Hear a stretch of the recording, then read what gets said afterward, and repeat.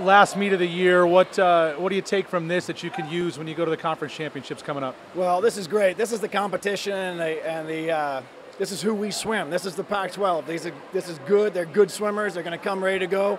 And our team is young, and so they got to see that. They got to understand that, hey, man, I got to step up if I'm going to swim in this conference. And I was proud of our kids. They raced.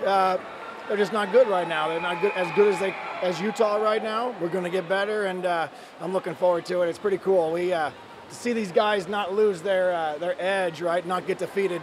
There's a lot in just competing, and my athletes competed. And we're going to get better, and we'll get another shot at these guys. I think maybe at the conference meet, too, is my understanding. They swim again. You talked about some of the performances. You've got a lot of young, youthful swimmers right now that are contributing points, and that's got to bode well for the future. Maybe you won't see it quite at Pac-12, but going into next year as well. Well, it's part of the process, right? When you go out and recruit good kids, they're used to swimming in the lead. They're used to having control of the race, and they swim in the Pac-12, and they don't have that.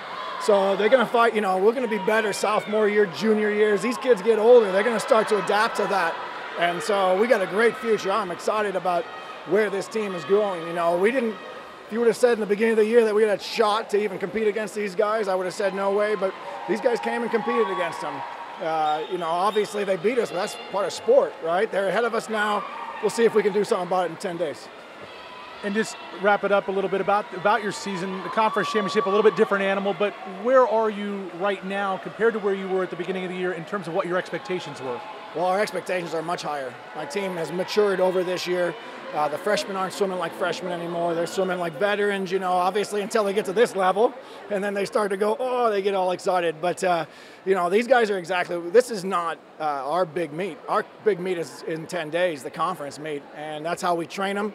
That's how they're mentally prepared, and so our expectations are much higher than they were 365 days ago, and I appreciate that. It makes it harder. It makes it harder for my athletes to reach their goals, but that's what we're trying to do. We're trying to challenge them and keep them fired up about being the best that they can be. Tom, thanks for the time. Best of luck in Federal Way. Thank you.